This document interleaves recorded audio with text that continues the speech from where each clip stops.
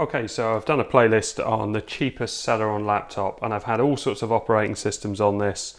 It came with Windows 10. I optimized Windows 10.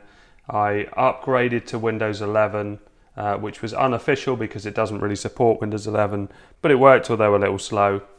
Let's just switch it on. And let's hammer F7 so we can get into the boot menu. There we go. Let's go in a bit closer so you can see I've got Android on here. This is Bliss OS, and it gives me a few more options on this screen. Let's just pick this default option and let it boot up. It does boot up nice and fast after this screen. So I've got an HDMI cable going into my other monitor so I can screen capture it. This is just a USB hub which I've got my gamepad plugged into, a little USB stick with some ROMs on it, and also a 512 USB stick. You can use any old USB stick, or you can install it to the drive inbuilt in the laptop. But I'm running this from this USB stick. Other operating systems I've had on this: Chrome OS Flex, Kubuntu, which is Linux. I've also had Linux Lite on this. I've also done retro gaming with Recalbox and Batacera. I've had Windows Tiny 11, which is like a stripped down version of Windows 11, but now it's Android with Bliss OS. So before I go into screen capture, I just wanted to show how responsive it is. So if I put two fingers on the trackpad and push up, you can see that I can select an app and it launches very quickly. Press the Windows key, again push two fingers up, go to the Files app, Windows key, and it is really responsive. It definitely doesn't feel like most other operating systems on this 6-year-old Celeron processor.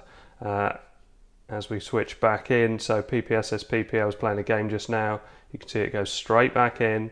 It doesn't close it down. It's got 4 gig of RAM on this laptop.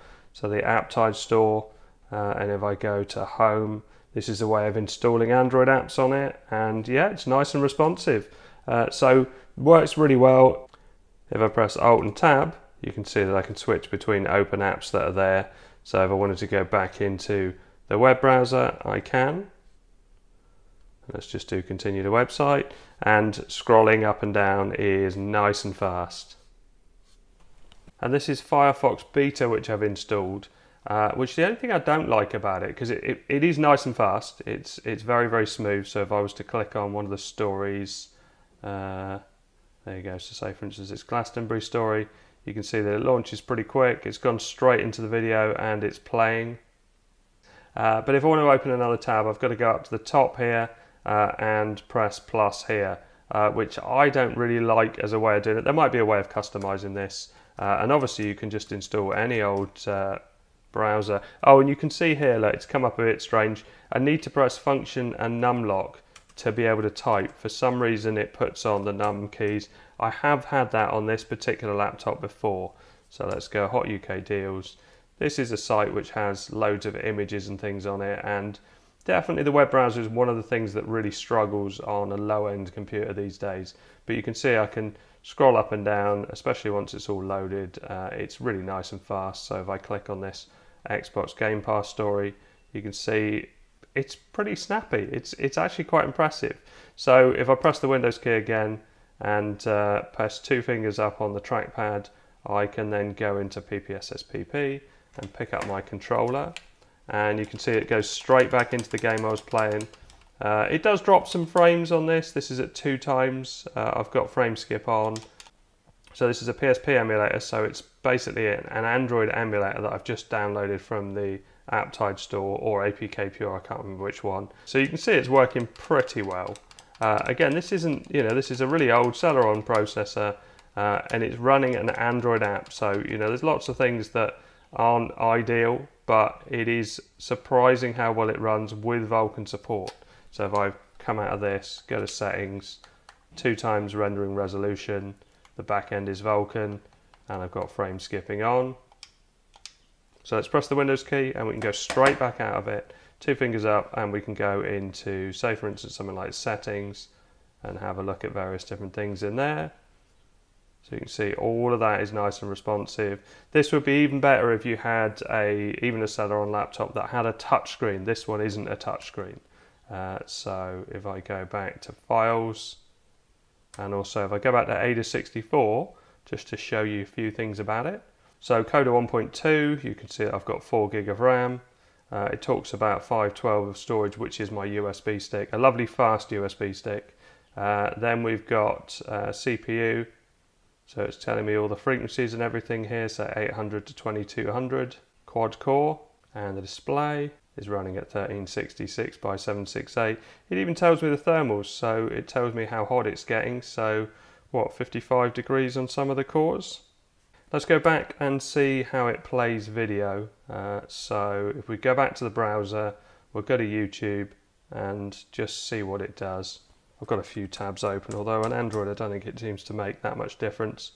And I've missed the Y off YouTube, but it doesn't matter. And let's find one of my videos to demonstrate after I've got rid of this bit. So in the search here, let's go with Lee PSP video HDR and show my 4K video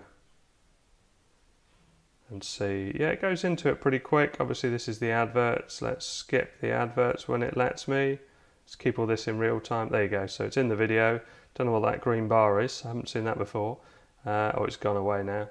So if I click on this, and it's on 360 at the moment, it's only going to let me go up to 1080, but to be fair, 1080 on this screen is beyond what the screen can deliver anyway, so it's going to be alright.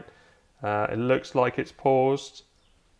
It definitely has paused. Let's go full screen, and let's turn on stats for nerds as well and see how it's coping with that. So stats for nerds. What are we getting? 271 frames dropped, but is it still dropping? No, it seems to have caught up, and this is the first time I played YouTube and the first time I played video on this Bliss OS, and yeah, it looked like it was a blip at the start, but it can handle 1080 video. So let's hit escape, and that will minimize that screen. Let's press the Windows key, and let's show you again how quick you can go between these things. So 2 fingers up, PSP, go straight back into the game. Press the Windows key, 2 fingers up, let's go back into the browser, and you can see it pauses the video. Obviously it depends how much RAM you've got with things like Android and iOS as to how it keeps things going. Let's press play and see how long it takes to start up. Yeah, not too bad to be fair. And again, it's dropped 1 frame, but it's not continuously dropping frames, and that's playing at 1080. Yeah, I'm impressed with that. So I'm going to try some more Android operating systems on this. So I was going to go to their website, which I had in one of these tabs. As I say, I wish it had tabs across the top rather than have to click on this and then go between tabs. But I mean, tabs, but it's not too bad a thing. So what was I looking at? I was looking in here. So if we do a search for Vulkan mode. So it talks about Bliss OS 15.8.5 or newer having Vulkan support in it. So it is in there, and it was working with PSP. So I'm really impressed with that. But I'm going to try more versions of Android on this laptop because this has been really impressive, and maybe I can get something with a bit nicer interface. Now I can use a third-party interface app, which I was using Sentio, which is this one here, Sentio Desktop.